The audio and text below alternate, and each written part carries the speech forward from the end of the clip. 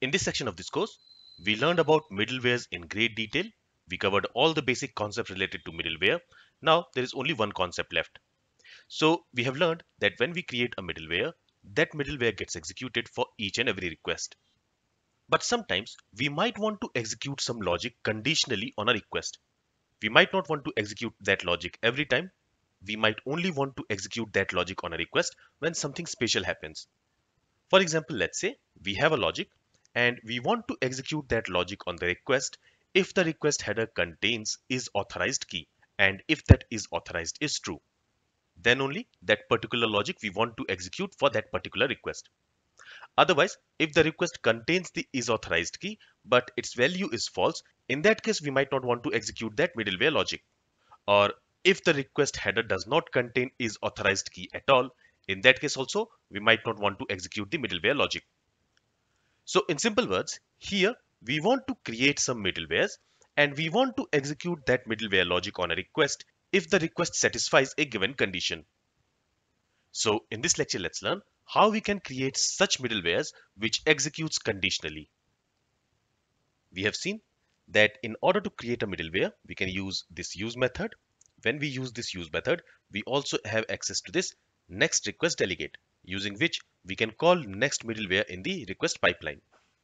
Or we can also create a middleware using this run method. When we create a middleware using this run method, that middleware is terminal middleware or short circuit middleware because that middleware cannot call the next middleware in the request pipeline. And apart from this use method and run method, we also have another method called use when. So here, let me go ahead and let me create one more middleware, and I'm going to call this middleware 4. And let's call this last middleware as middleware 5. And this middleware 4 should execute conditionally. And when we want to create a middleware which should execute conditionally on the app object, we can call a method called use when. Now, this use when take two arguments. The first argument is a lambda expression which should return either true or false. Basically, it should return a Boolean value. So here, let's specify a lambda expression. This lambda expression is going to receive this context object. And now here we can write a condition which should return a Boolean value. So here let's say on the context object, we want to check the request object. Okay. And in the request object, we are going to have this query. So this query is basically a dictionary. And in this dictionary, in this query string dictionary, we want to check if it contains a key called is authorized. Okay. And since here we have only one line of statement, we can remove these curly braces. And we can also remove these parentheses from here. So this is the first argument. The first argument of use when is a lambda expression which should return a Boolean value. Then let's specify the second argument. So the second argument is basically the middleware function which we want to execute when the first argument returns true. And to specify the middleware function here we have access to this app object. Using this, we are going to specify the middleware function. So let's use a set of curly braces.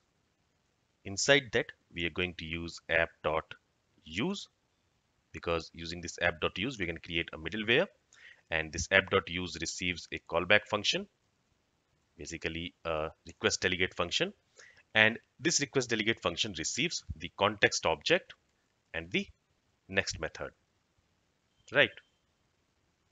And inside this middleware, let's simply write some body in the response using this writeAsync method, and there let's say middleware 4 called.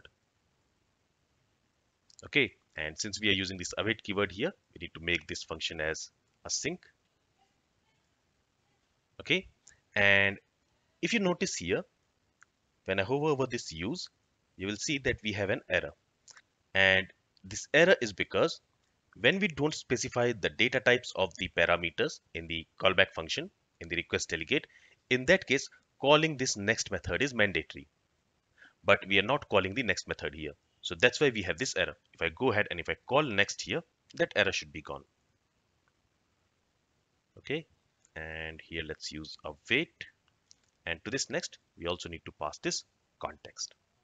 So I have already mentioned this point in the previous lectures. Basically, here we are not specifying the data types for these parameters. So when we don't specify the data types for these parameters, in that case, you need to call this next method. If we specify the data types here, in that case, calling this next method is not mandatory. It is optional. All right. So now what will happen here is, if in the URL we have a query string called is authorized, in that case only this middleware will be executed. Otherwise, this middleware will not be executed. So here, the flow is going to be same as it was in the previous lectures. The only thing is that if the request contains the query string is authorized, in that case, one more middleware function will be executed. If it does not contain is authorized, in that case, that middleware function will not be executed. And here, let's change this message to middleware 5 called. And actually, let me copy this line. And here also, where we are including 2 line breaks, there also I need to put this same message, and there let's say middleware 2 called. With this, let's go ahead and let's run this application. So here you see in the response we have middleware 1 called, middleware 2 called, another custom middleware called, middleware 5 called, and another custom middleware finished. But we don't have middleware 4 called. That's because in the request we don't have a query string called is authorized. But if we go ahead and if we specify that query string, let's say is authorized, and for now let's simply set it to true. If I press enter, now you will see that we also have this message middleware 4 called. So this middleware 4 called message we have only when we have this is authorized in the query string. If we don't have this is authorized in the query string, in that case we don't have that message middleware 4 called. So basically that middleware 4 is only getting called when we have is authorized in the query string. That means we are calling middleware 4 conditionally. Now here if I go ahead and if I specify is authorized, and if I set it to false, and if I press enter, in that case also this middleware 4 is getting called even though is authorized is false. So what I want is I only want to execute this middleware 4 for a given request if in the query string we have is authorized and its value is true. If it is false, in that case middleware 4 should not be executed. So we can go ahead and we can modify the condition there. So currently we are only checking if the query string contains is authorized key. There, let's add one more condition by using this AND operator. So here we want to check if is authorized if it is equal to true. Now here this condition is not going to work because if you remember when we specify the query string, there both key and value are read as a string value. So here we need to convert this true to a string value instead of using it like a Boolean value. All right, with this, let's run this program again. Okay, so when we are running this program for the first time, we don't have is authorized in the query string. So middleware 4 is not getting executed there.